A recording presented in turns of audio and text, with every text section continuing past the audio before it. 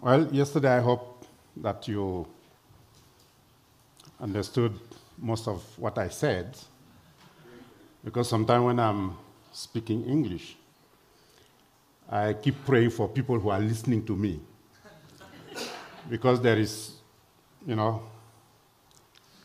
don't want to, can I get, well, okay. I don't want to get into a situation like this. Hallo, technology. Das hier ist mein Sektor. Das hier ist das wichtigste Gerät des Küstenwächters. Das Überlebensradar.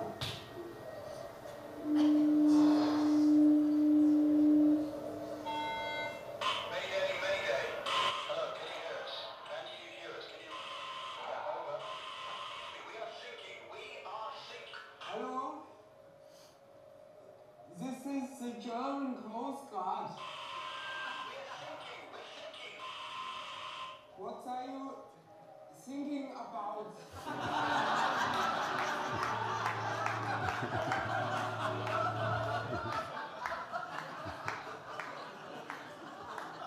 It can happen. So I hope that when you listen to me, nothing like this is happening.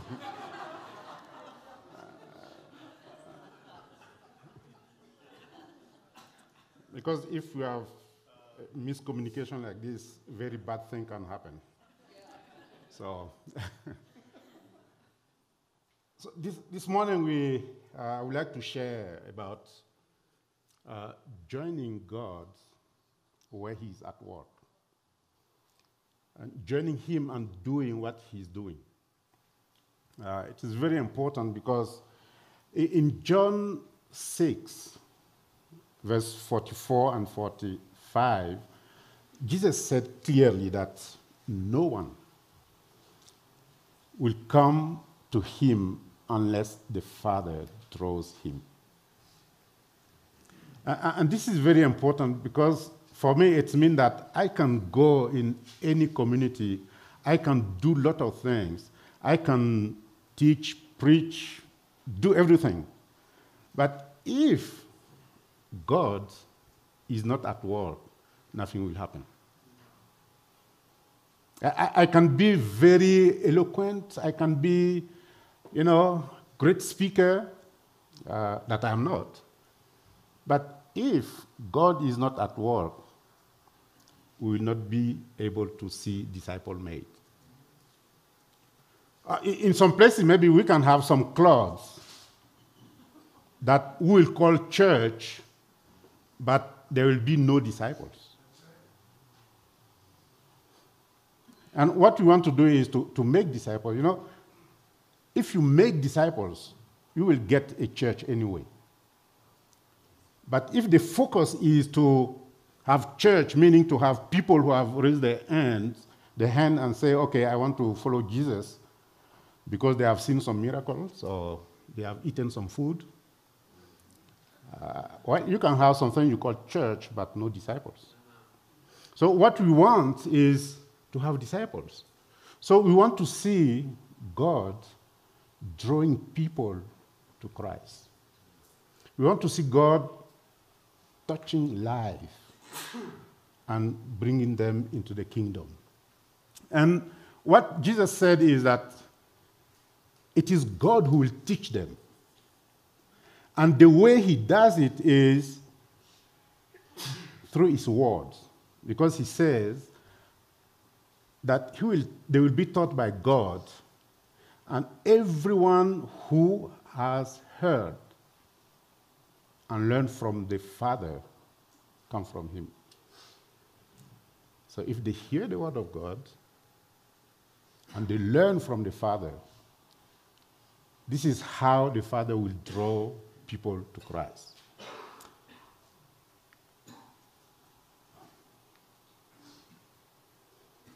Well, it seems that this device doesn't agree with me this morning. Okay. So then the question for us is, okay, if it is God who is drawing people to Christ, what is my role as a disciple maker? What is my role as a missionary? What is my role in that process? One is I need to find out where God is at work. Because the idea is to join him so that he can use me. So I should find out where is he at work. And we do that, I will talk more about that, but it is a lot of prayer, and then engage in the communities, and look for the person of peace. Because the presence of the person of peace is the proof that God is at work in that community. 2, oh no, see too fast.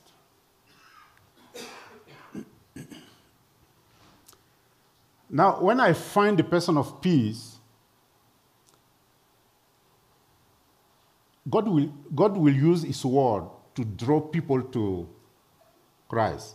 So what I want to do is to expose the person of peace and his social network to the word of God, so that they will listen to God directly, so that they will hear from him directly. And we do that through what we call Discovery Bible Studies. And I will talk about that more. And then 3, while I'm doing that, I trust God that he will do what he said he will do.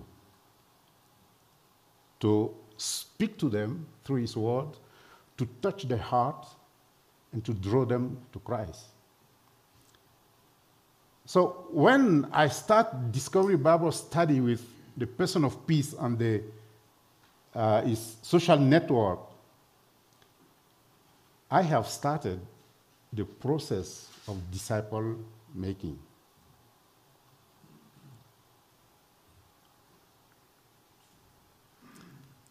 And then that discipleship will lead people to come to Christ.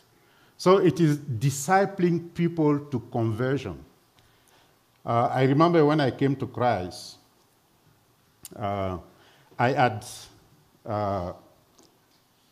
classes for new believers. And then I had classes for Baptists. And then one day, Sunday, say, okay, we will start a discipleship classes. And people who want to be disciples, register yourself. So I went and put my name on the list. We had 12 classes. It was every Sunday. At the end of the 12 classes, well, I had memorized more than 60 verses, and I can discuss, debate, explain some theme like what is sin, what is repentance, what is this, what is that. And then another Sunday, people who took that class were called in front, and then we were given some certificates that we have become disciples. So at the end of the service, well, we had some pictures. But what I learned and what I was practicing was a big gap. So I was full of knowledge, but I was not taught how to obey the thing that I have been received. So I can debate them, I can quote verses, but when it comes to, okay, how this is playing in your life, okay, there's a problem there. So, knowledge-based discipleship will not bring transformation. In Matthew 28, Jesus said to make disciples and to teach them to obey. You know, knowledge without obedience will always put us away from God. Well, we have Adam and Eve. When Satan came to them, what did he say? God knows that if you eat that fruit, you will have what? Knowledge. God was expecting, they had knowledge because God has told them what to do and what not to do. So they had that knowledge. But instead of obeying that, they were looking for more knowledge. And what happened was there was separation. Knowledge without obedience will always separate us from God.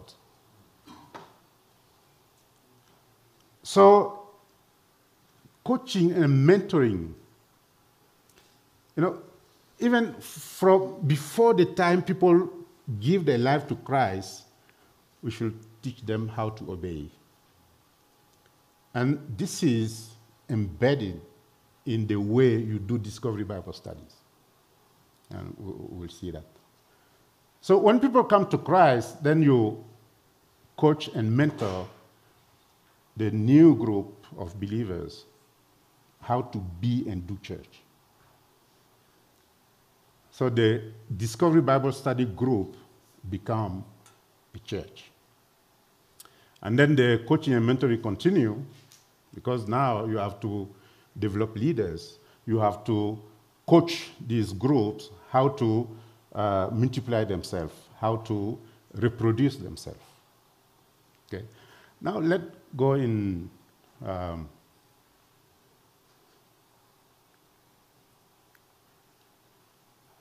Let's look at Luke 10, the instruction that Jesus gave to the 72 when he sent them. We will not go through all of that, but just some key elements. He sent them in teams. And what is interesting here, the Bible said that he sent them where he was about to go. It means that where Jesus is sending them, Jesus will be at work there.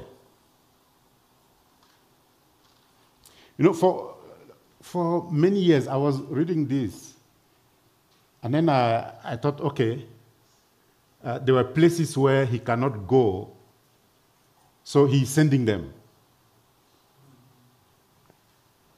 But when you read the report that these disciples gave, Jesus was not physically there. But I think the Holy Spirit was there.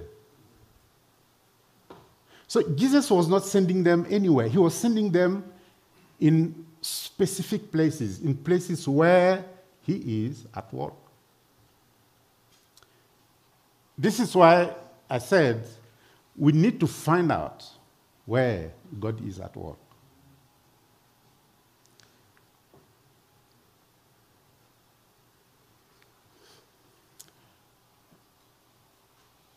He told them to pray. Again, you know, we will not talk enough about prayer because prayer is essential in this process. So, if you want to see movement, you should pray. And then Jesus told them to go as people who bring peace to the community. He said, in any house that you enter, say shalom. I think it is more than just greeting people. But when I go into a community, when I meet people and I say shalom, I say peace be upon you, it means that I'm someone who is bringing peace. So I'm not only a peace bearer, but someone who is bringing peace to the person, to the family, to the community. So the question for me will be, okay, this person I'm speaking to, this person or this family I'm having conversation with, are there things that are preventing peace to be in their lives? And what is that? And how can I help meet that need?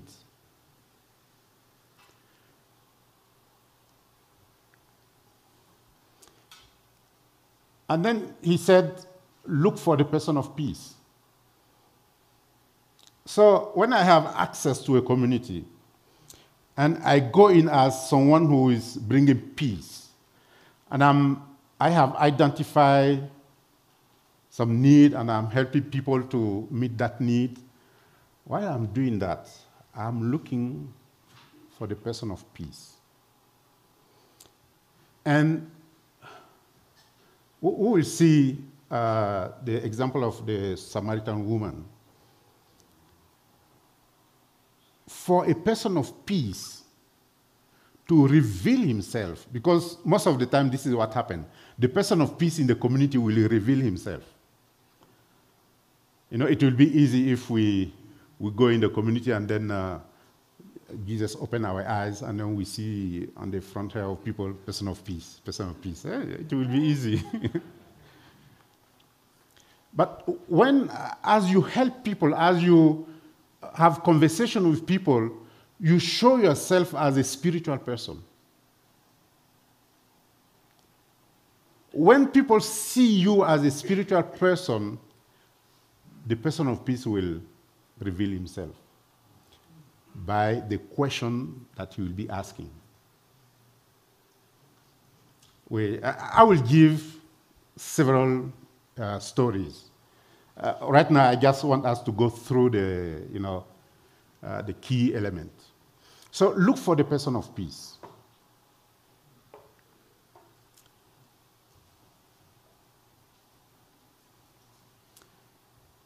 Jesus said, when you find a person of peace, stay. If not, you move on. It is very important to know that sometimes we lose a lot of time in one community. We do a lot of things in the same community for 1 month, 2 months, 3 months, and nothing is happening. And then we keep doing it. We think that if we do more activities, we will see results. But if God is not at work, you will not see results. So what I tell our teams, say, okay, if you are visiting a community, let's say once a week, give yourself maximum 3 months. If you don't find person of peace, move on. Don't just give the name of the community to the intercessors. They will start praying. But go in other communities. And this is why I say, okay, I already have a plan for our teams. I say, in the week you have 5 days. I say, okay, remove Sunday. And then find another day that you remove. This is for you and your family. You rest. You spend time with your wife, with your kid, because family is very important. So now you have 5 days remaining. And you should use these 5 days. Day 1, you say, okay, I will visit maybe 2, 3 communities in that direction. Day 2, that direction, etc. So in the week, you are visiting several communities. Are you following me? Yes, yes. I don't want to be like a German Coast Guard.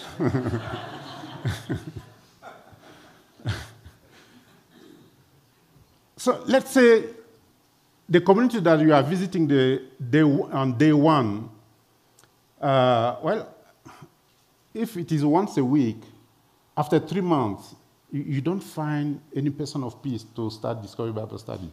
Change. Visit other communities.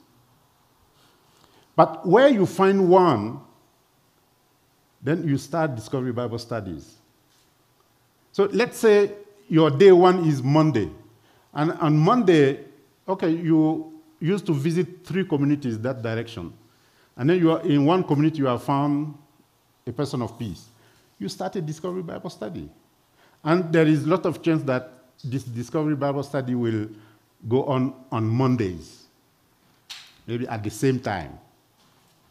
But on Tuesday, you keep visiting other communities.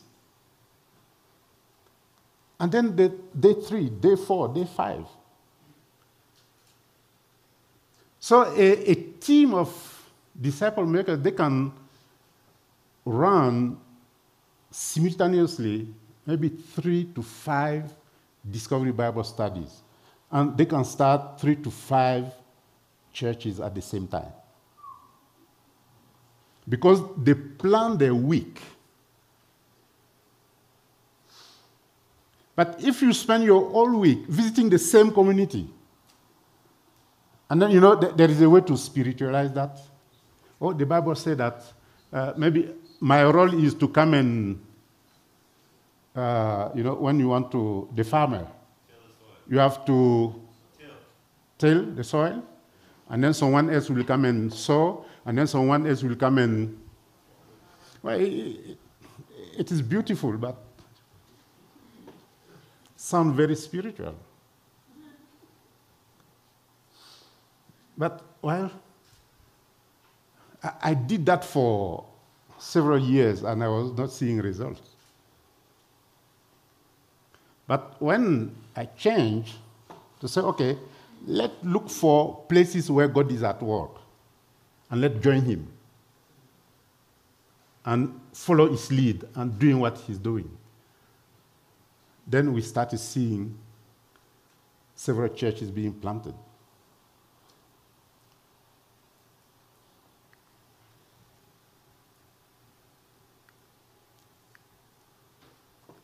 How to find a person of peace.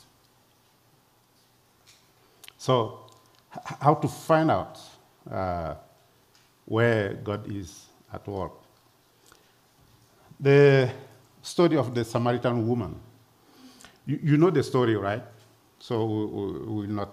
I asked you yesterday to read, but I know you have read this story many, many times.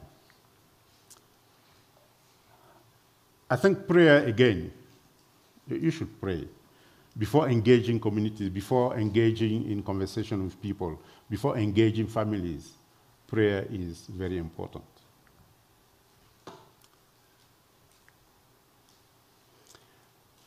And then engage and meet people, meet the need. Let Jesus come, and he's sitting near the well, and then that woman come alone at the well. Why is she coming alone? Because she is hiding from other women. She doesn't have a good reputation in the community. So she's hiding. So she has a problem. She comes, and then Jesus engages her in a conversation. Say, give me some water. And then what she does is to, rise all the social, cultural, religious barriers.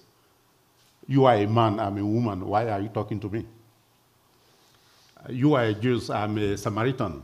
We are not supposed to speak, to talk together. So she is raising all the barriers. And then Jesus said, if you know who is asking you water to drink, you will ask him, because the water I have, if I give it to you, you will not need to come back here again.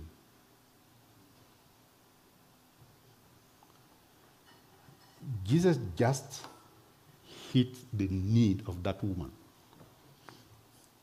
If she can find a solution not to come to the well again, and not to risk of meeting the other woman, her problem is solved. So Jesus pointed right at a need that that woman has. How can I stop coming here?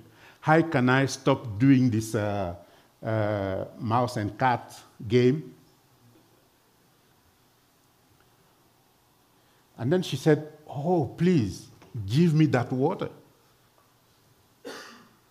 Now all the barriers are down. She's not saying, why do you keep talking to me? I say, you are a man, I am a woman. You are not supposed to talk in public. So when Jesus hit the needs, all the barriers went down. She said, give me that. And then Jesus said, okay, go and call your husband. And then she said, I don't have a husband. And what Jesus said? Oh, in fact, you had 5, and the one that is there is not yours. And what did she say? It seemed that you are a prophet. So now she's seeing this man in front of her as a spiritual person.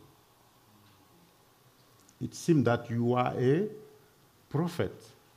And when she discovered that, she started asking spiritual questions. By the way, you Jews, you say that we should worship in Jerusalem. We Samaritans, we say that we should worship where? On this mountain. What do you say? Spiritual question. And then when Jesus answered, she said, oh, we heard that a Messiah is coming. What can you tell me about that? So that woman had spiritual questions.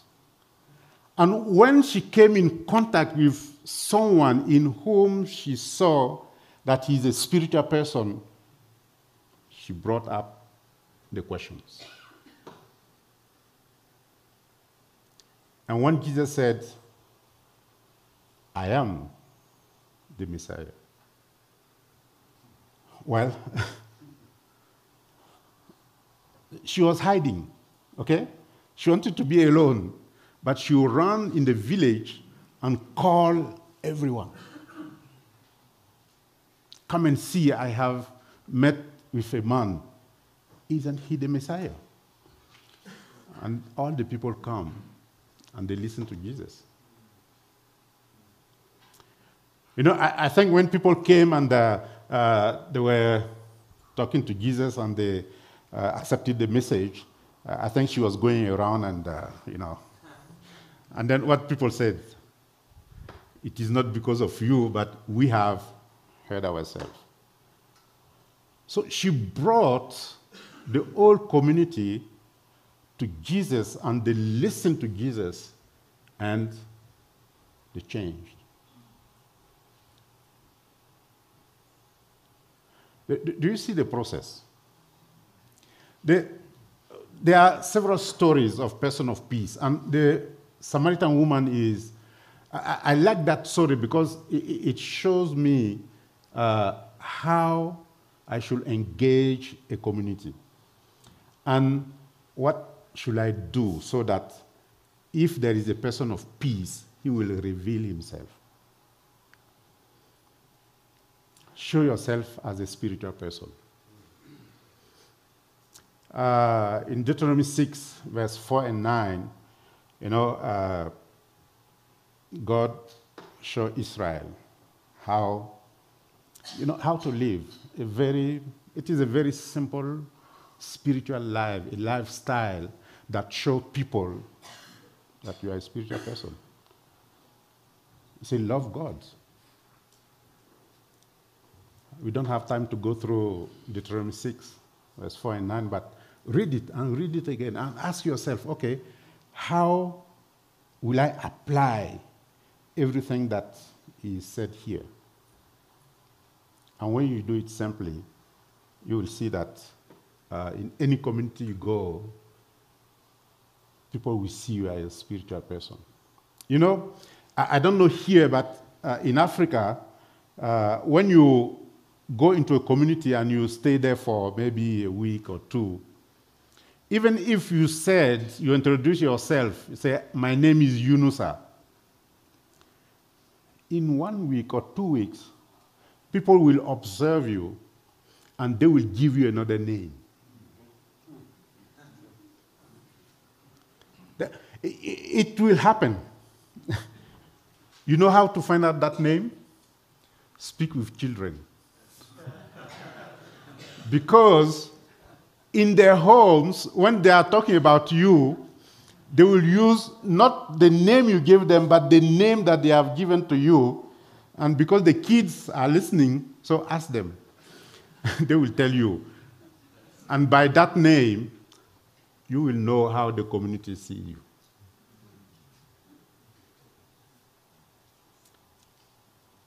And maybe you should leave or remain in the community.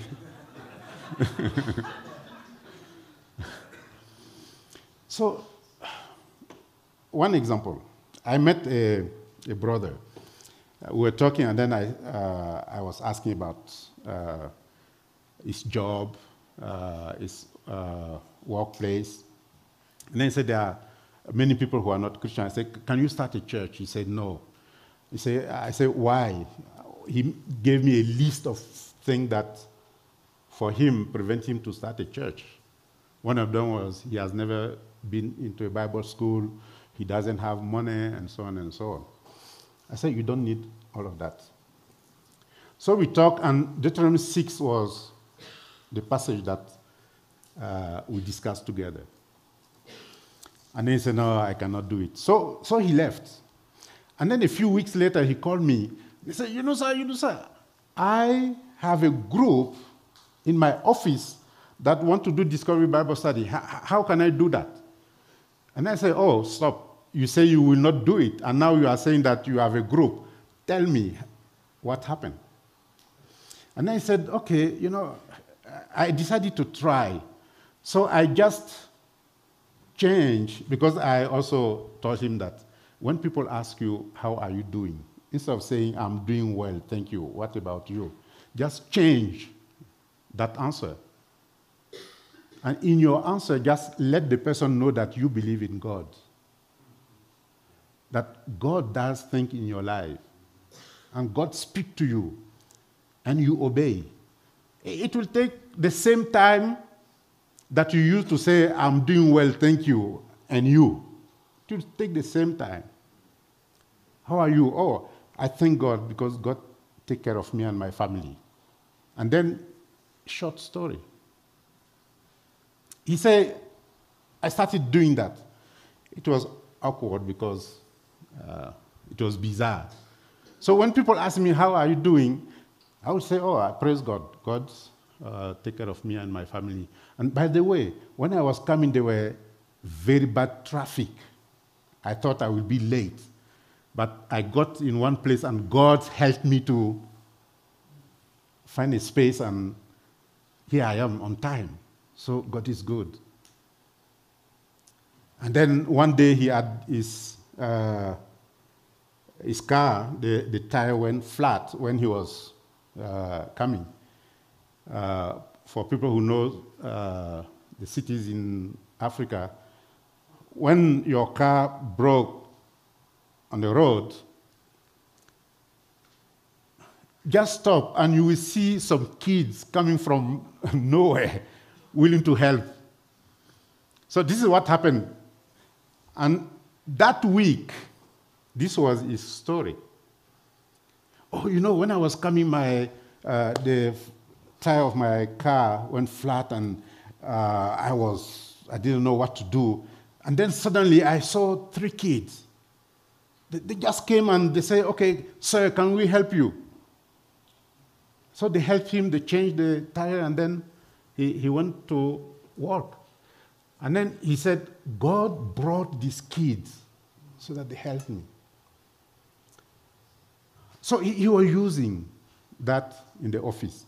And even people who used to not greet him, he will find a way during the day to go and greet them, expecting that they will ask him, how are you doing? And then he will tell you a story. And then he said one day he was sitting at his desk, and then a lady came, and then he said, you, every day God is doing this for me, God does this for me. Why he is not doing for us? Are you the only one that God loves in this office? And then he said, oh, no, God loves you. God loves everyone. So why? What can I do so that the thing that he's doing in your life, he will do it also for me? And then say, oh, we cannot use the working hour to talk about that.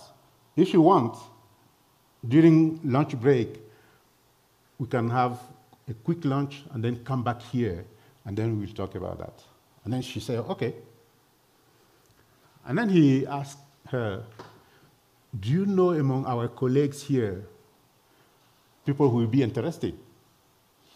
And then she started pointing a finger to several people.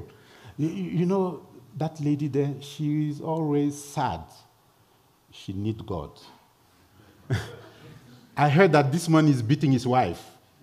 He should come and listen also. And then he said, okay, can you invite them? And then she said, I will try. And she went, invited them. And then he found himself with 6 people, that lady and 5 other people, who said they are ready to have a quick lunch, come back in the office, and then discuss these issues. This is how he started a Discovery Bible Study in his office. And through the Discovery Bible Studies, he brought many of his colleagues to Christ. So it was just, showing yourself as a spiritual person. Sometimes, I know here in the US, say, okay, spiritual issue is private, so I don't want to. No. It is not private. Let people know that you love God, that God does things in your life. In the Starbucks, around coffee, anywhere, engage people in conversation and let them know. Don't give track, don't give, just conversation with people and let them see that you are a spiritual person. And then don't push, let them pull. Because when you want to push, this is when people say, oh, he's fanatic. But just show yourself as a spiritual person in conversation. And then wait. When a person of peace is there, he will pull, or she will pull. And then you follow the pull. When you get one, tell yourself that in any community, each individual has a network, a social network, starting with his family, his friend, his colleagues. So when you get one person of peace, you have access to a network in the community. And when the person of peace invites a person from his network, that person has also another network. The network overlap, but they are not 100% the same. So by following the pull of the person of peace, you will be accessing different social network in the community. But you have to let people see you as a spiritual person. And then, where God is at work, people will pull, and then you follow. So expect the person of peace to reveal himself.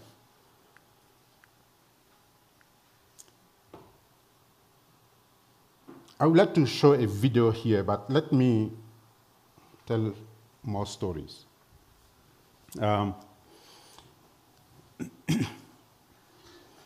There are a lot of them. When I say village, it is not the same like what you call village here. So sometimes finding the stories to tell that will fit here.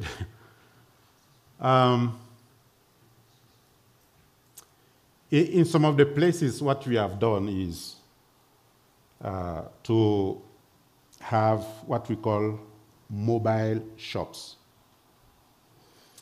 In Africa, when you go in the rural areas, you will find like a very vast area where there are many villages. And there will be one market that takes place once a week. And what happened during the week and during that day that the market is taking place, women will walk kilometers. Here you say miles. I cannot think in miles. I think in kilometers. This is why I have problem with the GPS here. Say in 1 mile, turn left. Say, okay, miles. Okay. So this was a need. And these women will walk kilometers to just go and buy a little salt, a little sugar, the thing that they used to cook. And then they will wait a week. And then we say, okay, what if the disciple makers, we buy bicycle for you? And then we put a box on the bicycle. And then they think that these women are going to buy once a week. We buy some, we put that in the box. And then every day you go in these villages to sell. And then, on the bike, there are always the thing that make kling-long, kling-long. We remove that. And then we put another one that does pa-hoo, pa-hoo.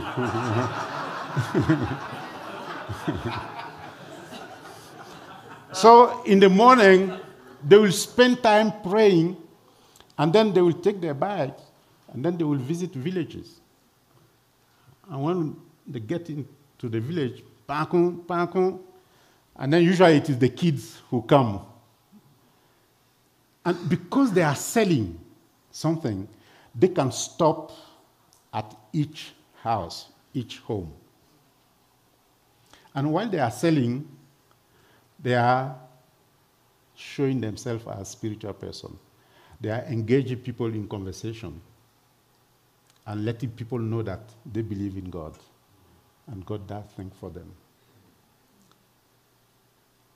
And in one case, one of the brothers went in a village and a woman was buying something, and then he saw a girl laying down. And then he asked, what is wrong? And they said, oh, she's sick. Since yesterday, she has a very high fever. And we have done everything we can, and the temperature is still high. And then he said, oh, if you don't mind, I would like to pray for her. I would like to ask God to heal her.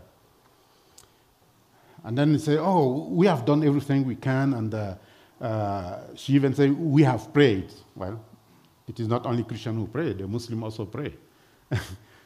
I remember when I was still young, when I'm sick, when my brother or sister, one of them is sick, my father will lay hand on us to pray.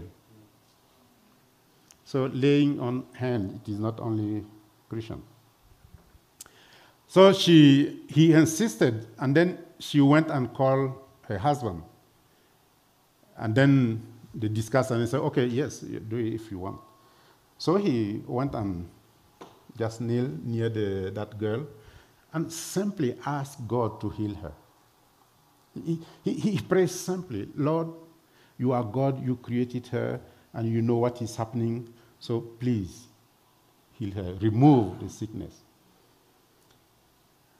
And then he took his bag, and then they said, "That is all?" And they said, "Yes." They were disappointed. They thought that he will, come and, I don't know, do something, magic. So he left. And then the following day, when he came in the village, he went straight to that home. But before he got there, the woman has heard the panku panku, so she came out to meet him. He said, yesterday, when you did what you did, she rise up and she said she's hungry, she wants water to drink and food to eat. And by the way, she's playing with her friends. So is it the word that you said that healed her?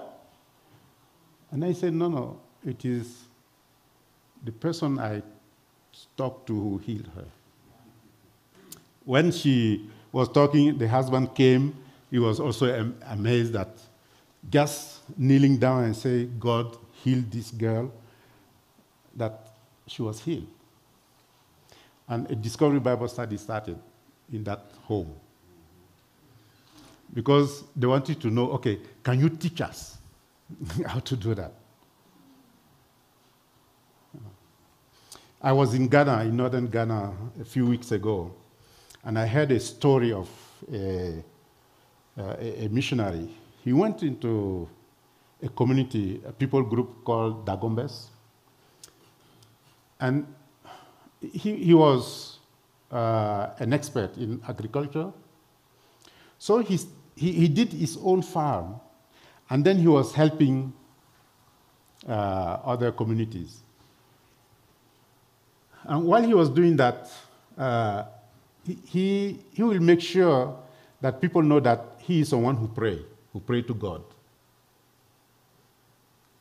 And then one day, a chief of one of the community came to him and said, well, we are very grateful that you are helping us and our farms are doing well, but we have also seen that you pray. So can you teach us the way you pray? And then he said, okay, I will do that, but the condition is that when I come, you call the community so that it will not only you who will benefit from that. So he will come, and what he did was to take the Lord Prayer, and then he goes through that for several weeks. And by the time he finished, he had started, I think it was 80 groups in different communities.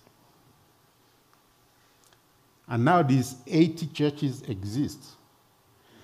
Now, when I was talking with the leaders who are there now, I think the problem they had was they did not build in that the DNA for reproduction. So these 80 churches have become a denomination and there is nothing else. But what this man started was powerful. Just to help people, show them that he's a spiritual person, and the person of peace came, say, I want that. And this led to starting several churches. In cities, one of the things we use is tutoring, helping children at school. And while we are doing that, we have contact with the families. So we will visit the families to talk about the children. And while we are doing that, we let people know that we believe in God. One day, my last boy, who is 12 now, but this was 3 years ago, he went to play at the park. We always teach our kids, if you are playing with your friends and one insults you or hit you, don't reply. just move. And then one day he came, and we found out that he has fight with someone, one of his friends. And that friend was bleeding. So I said, why did you do that? He said, no, Dad, I want to play basketball. And he came and he took the ball from me. So I left him. I went for soccer. And then he came again, he took the ball from me. So I didn't know what to do. And when I said, no, you took this. I want to keep this one. And then he hit me. And he was near me, so I don't know what happened, but my head went like this and hit his nose. And then my wife said, well, because you have done this, you know what to do. And then he said, yes, I will go and ask forgiveness. So he said, I will go with you. So they go, and then they find the parents, and then my wife explained what happened. And so they came so that he will ask the child forgiveness. And then the parents said, oh, the kids are always fighting. Why you take time to come and say he should ask for forgiveness? This is... But what happened was, a few days later, that woman came in our home and told my wife, she started opening her heart to my wife, the problem she was going through, and asking my wife if she can help, what kind of advice